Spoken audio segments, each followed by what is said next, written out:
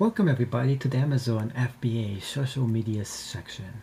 In this particular section, we'll be exploring how to use meetup.com to utilize your FBA Amazon business. Here is an interesting twist for you how to take your Amazon FBA business to the next level.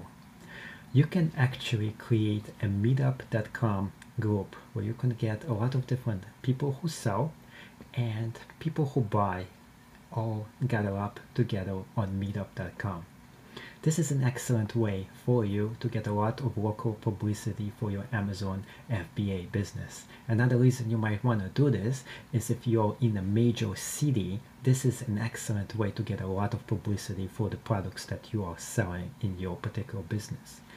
There's not that many Amazon FBA groups around. In fact, in the whole world, there's only 15 groups, but of those groups, there is 1,500 members, and there is this is how many people are actually interested in this particular topic. For you to be successful doing so, what you have to do is create this not just for Amazon FBA, but you have to add e-commerce, eBay, and everything else together combined, or small business.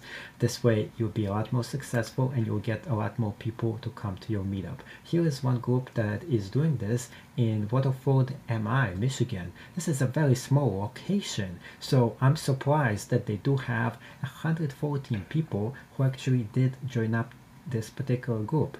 And you can do the same. You can create your own Amazon and Web Sales Unite group. And here it is. They have the FBA, arbitrage, and online sales. When you create a group like this, all you have to do is to create meetups. And here is some meetups that this particular group has. And here we go. You have one of the meetups right there. And what happens is when you have the meetup, people come to this meetup and you can help each other, you can network, you can get more people to help you out individually. At the same time, you can spread the word about your business around. So if you spread it to 114 people and those 114 people let everybody else know what they're doing, your business and name of it spreads around, the word spreads around, and that's a good thing. You have more people come to your meetings, and you have a lot more people who buy your particular products as Amazon FBA. Now, when you create a group, you have to use a lot of keywords, so you have as many people as possible. And Meetup itself, they send invitation to everybody who is interested in every one of those particular items. So once you create the group itself, there is a small secret I want to tell you.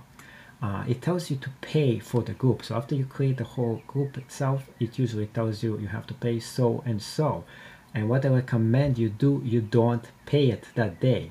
What you do is you sign out and you wait until a day or two after, and they're gonna send you another email and giving you discount for 50% off. So you can get 3 months for a very nice price to start your own Amazon FBA business. And you have, and this is a little bit different than social media. In this particular case, this is actually face-to-face meeting. So you're gonna have a real meeting with real people on this, and that's what meetup.com is all about. They want you to meet different people, and in fact you can charge people for this as well.